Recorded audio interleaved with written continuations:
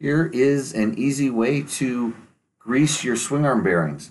So first thing you want to do is, of course, clean off all the dirt and debris that's around the outside. It's best to have the swing arm in a easy to work on location. Then I use a pick to pull out what's called the buckets.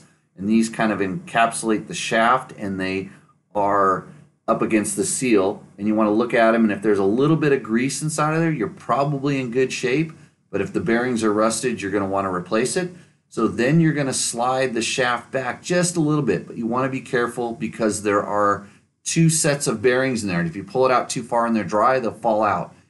Now you pack it with grease, and a good waterproof grease in there. Again, make sure that shaft isn't too far out so that you can get the grease in there, which will allow the needles to become sticky.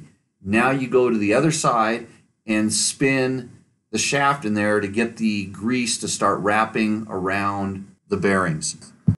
Now you want to be careful not to pull that shaft too far out, because if you do, the bearings will start falling down and you will end up with this, which will take you about 20 minutes to put all back together. When this happens, what you're going to have to do is grease up your finger and then start picking the bearings up and start placing them back. Try to get them in line, and then you use your finger to kind of massage it around. And then you realize you're missing one or two. You're going to find those down in the lip of the seal, and you can take a pick or something. Again, kind of try to pick them up, place them back in position, and again, use your finger to kind of press them into place, and they will go. When you get the grease all good and it's packed in, you're going to do the same thing on the other side. And now you're going to want to take the shaft and start rotating it and work it around. So you double up the other side. But here's a trick.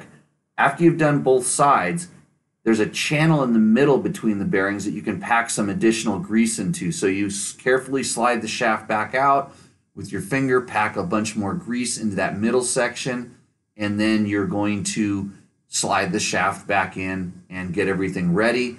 The last step here is to grease the outside, so you're packing grease up against the seal before you put the bucket back in. And then you've got it all nice and watertight. You might have to press it because there might be extra grease in there that you're going to have to squeeze out. But after that, clean it up and you should be ready to reassemble.